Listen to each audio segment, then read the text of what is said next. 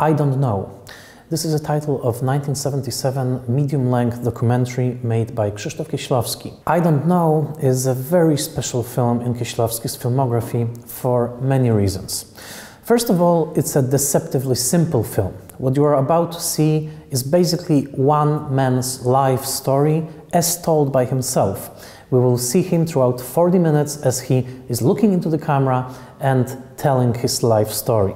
It seems such a simple idea, but actually what Kieślowski does with it, with his editing, but also with the creation of an atmosphere of trust that enabled the character to speak, is quite remarkable. The story itself, the story that the man will tell us, is also remarkable, and it's actually shocking.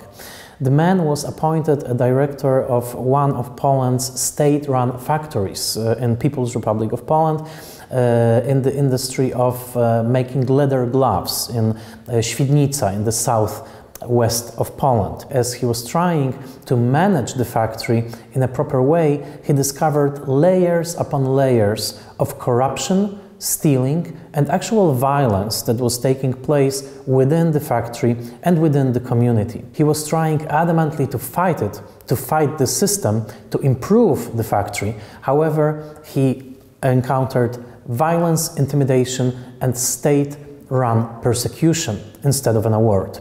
The story is really shocking. I won't be revealing its ending. However, you do see in this film a tormented soul of someone who arrived with the best of intentions, but actually had to make a step back, burned with the inefficiency of the system. And this is a character, a real-life character, that actually will reappear in many Kieślowski's narratives in his feature films. Scar, his feature film of 1976, is a version of this story, really. Short Working Day, 1981, is also a version of this story, in a way. There is a darker side to this film. The subject of the film, after he saw the footage, wasn't happy with it, and he was trying to prevent the movie from ever being shown.